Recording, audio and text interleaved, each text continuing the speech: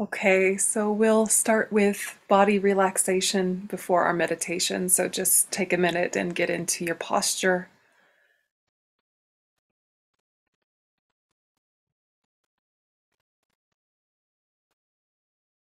and allow any tension that might have gathered to release and relax.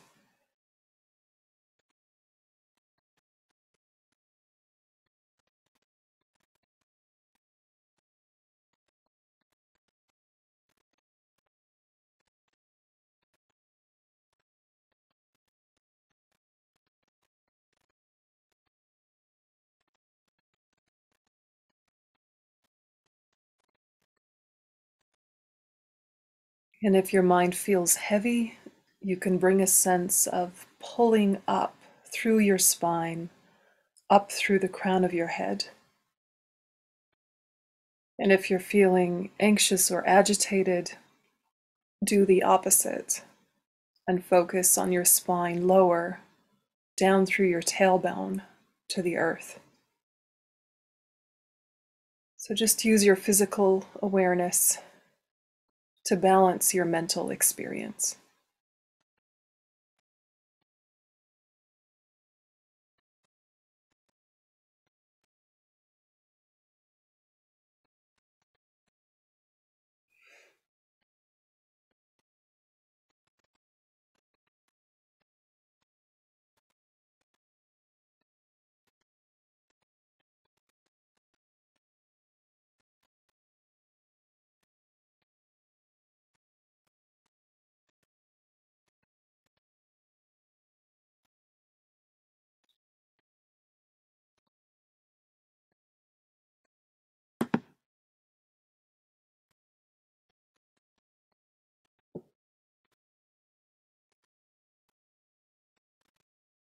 And gradually move your focus to the breath.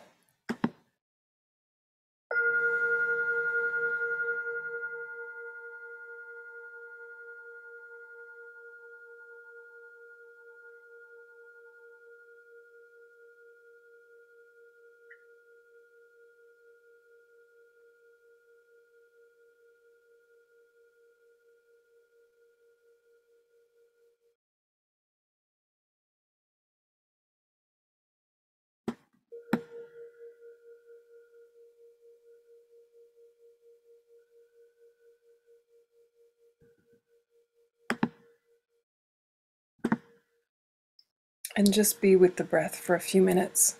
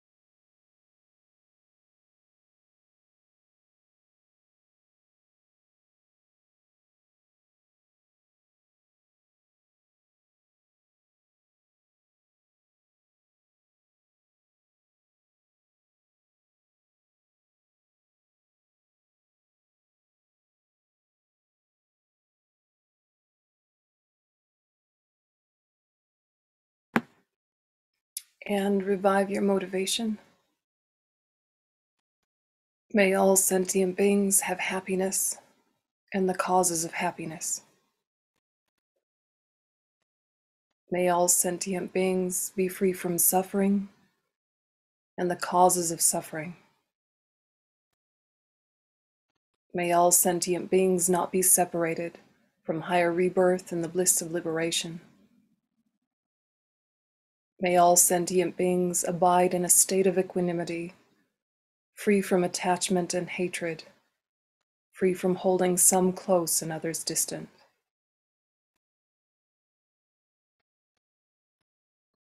Reviving love, compassion, joy, and equanimity to yourself in your own words,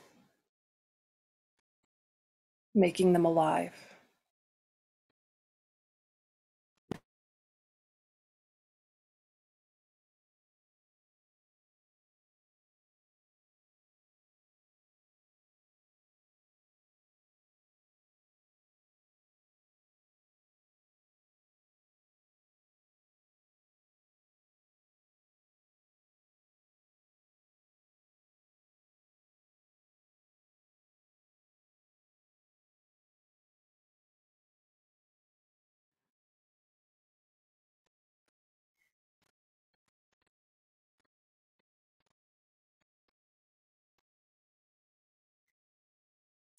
And shift to personal analysis. The far enemies of compassion are very obvious, things like anger and hatred. So right now, look at the near enemies of compassion. Your own, those specific to you, that look like compassion, might even sound like compassion, but you know in your heart are not. What forms do the near enemies of compassion take for you as an individual?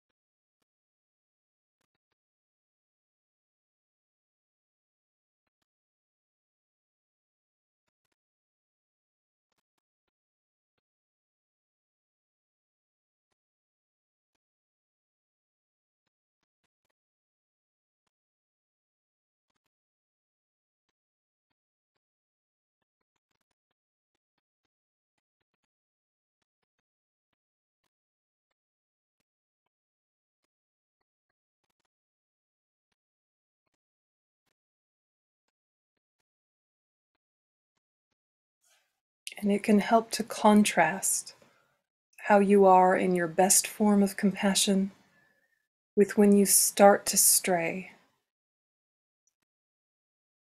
So your best form of compassion might be calm and creative, flexible and joyful, even while bearing witness to terrible suffering. Your mind has a lightness, an openness,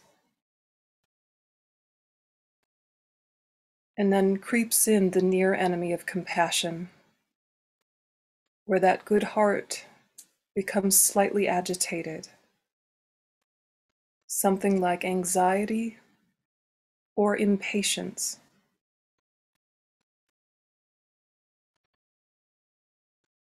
So just think about the contrast.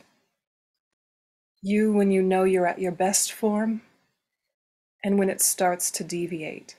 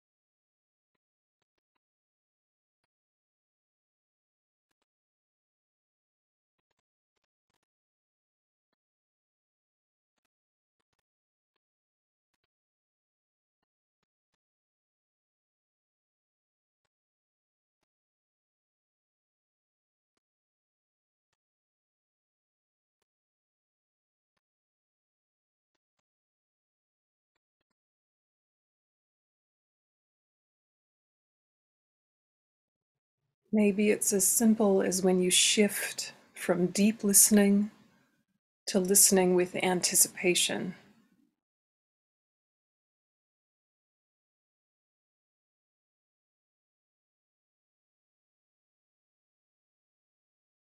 Maybe it's like your vision goes from open to closed, wide to narrow. But just contrast your best form of compassion with those near enemies, hard to catch.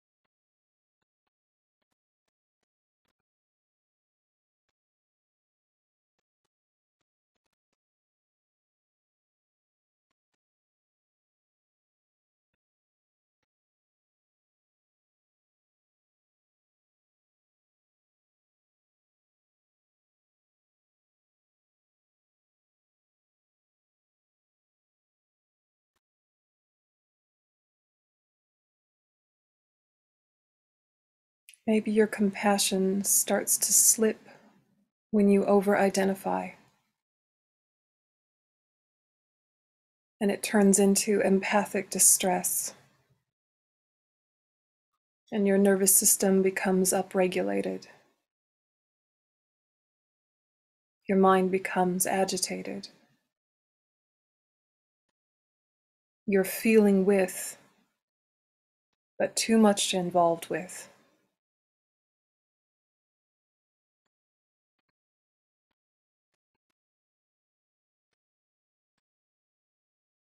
Or maybe it's the opposite, and you under-identify, and you pity and think, oh, I wish you were free of your suffering, but I could never find myself in such a state. I don't understand why people get into that pain or that disaster. So maybe your compassion slips when it goes into over-identification, or maybe it slips when it goes into under-identification. Exploring that.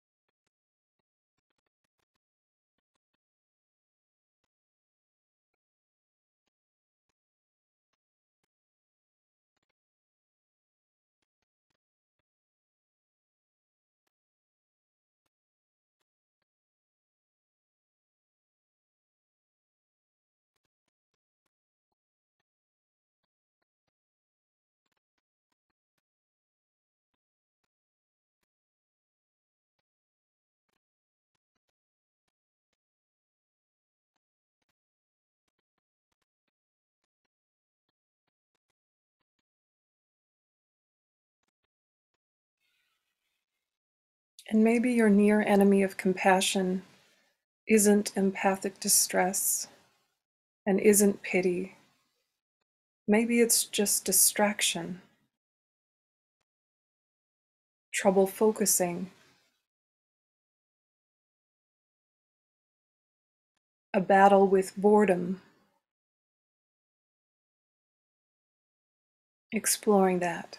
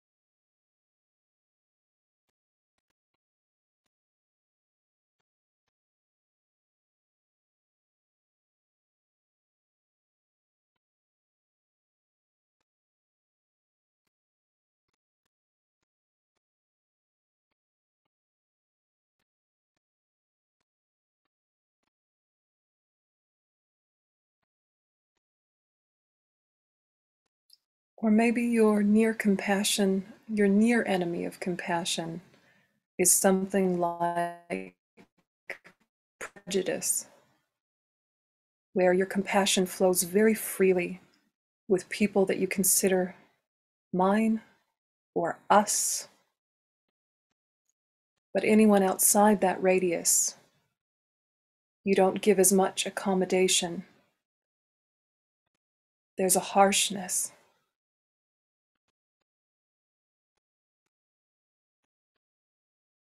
Checking for that.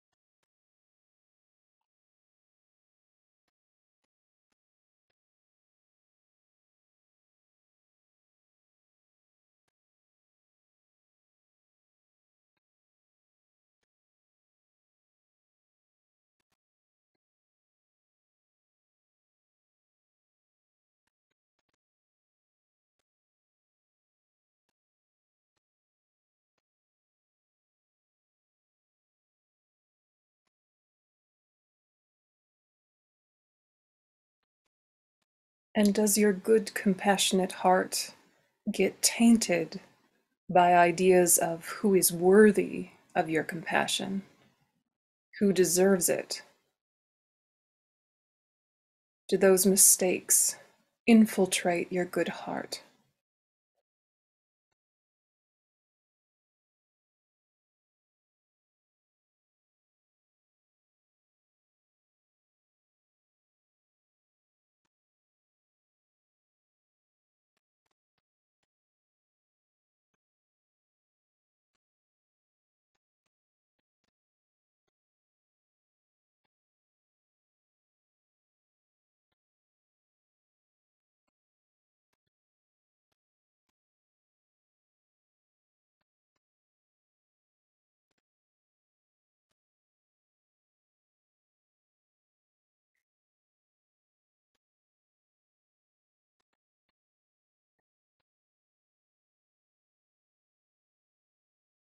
And so, whatever those near enemies of compassion are, consciously shift back and rebalance to the best form of compassion you have so far. And reinforce it with common logic, deep wisdom that understands all sentient beings don't want to suffer. Sometimes they understand the causes of suffering, and sometimes they don't. Sometimes their strategies for avoiding suffering are healthy and effective, and sometimes they're harmful and don't work. But regardless of their effectiveness, none of us want to suffer. Therefore, all of us deserve compassion. Because despite not wanting suffering, all of us suffer in some way.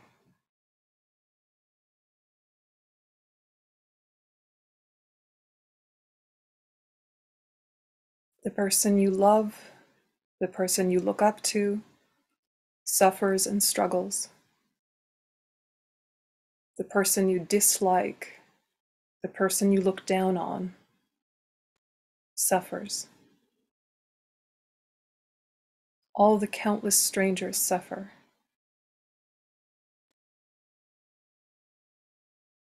We intellectually know this very clearly, but experientially shut our eyes to it.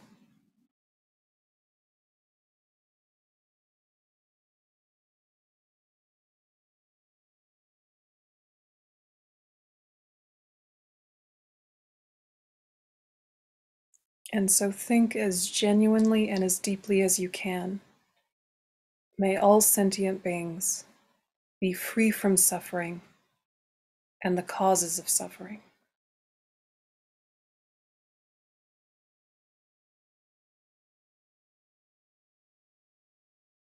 May they be free of the conditions for suffering.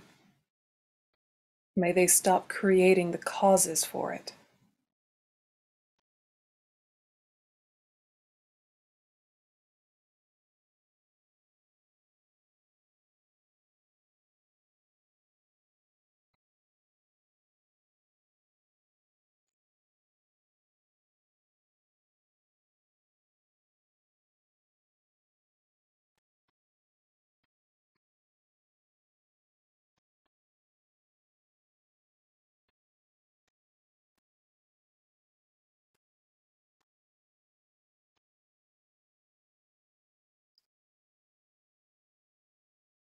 And when we meet suffering with compassion, we are healed.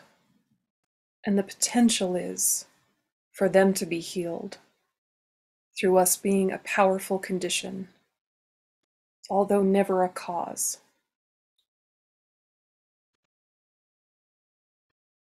And so decide to hold the awareness of the infinite sufferings of sentient beings, the specific sufferings we know about right now of human beings, war-torn parts of the world, places where there's natural disasters, all the disturbances, inner and outer, holding them all in our mind's eye,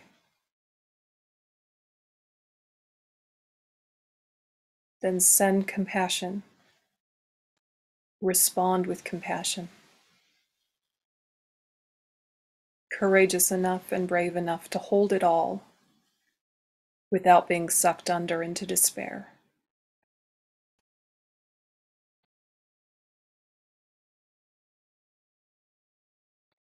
Because the core of compassion knows that everyone has the potential to be free from that suffering. And that potential for freedom can never be destroyed.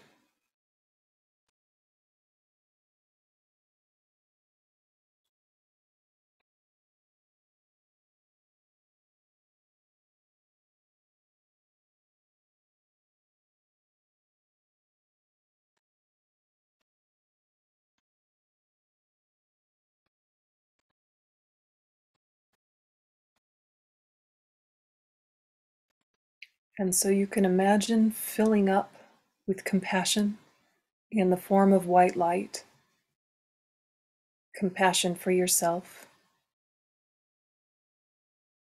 kindness directed towards oneself, the deep self-compassion of renunciation.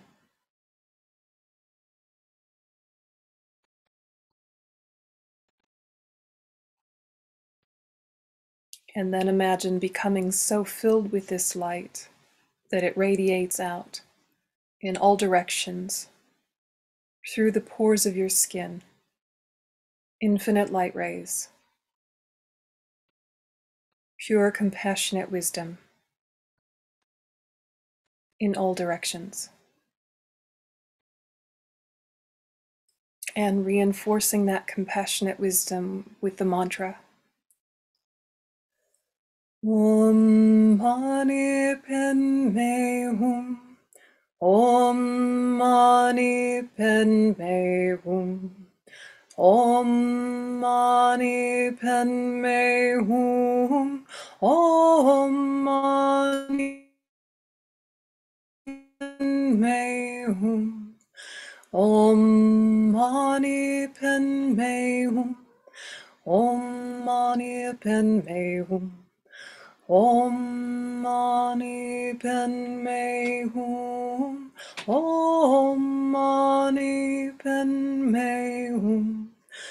Om Mani Padme Hum.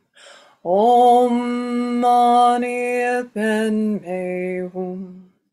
Om Mani Padme Hum. Om Mani Padme Hum. Om Mani Padme Hum. Om Mani Padme Hum. Om Mani Padme Hum.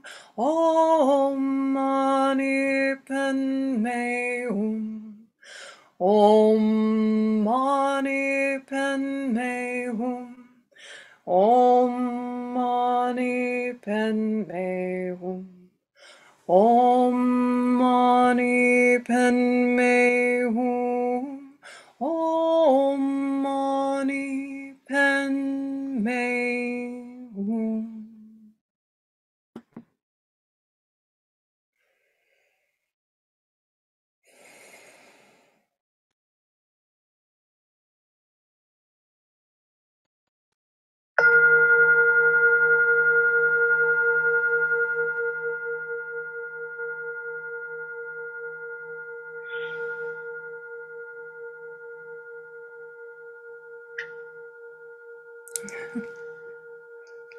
All right. See you next time.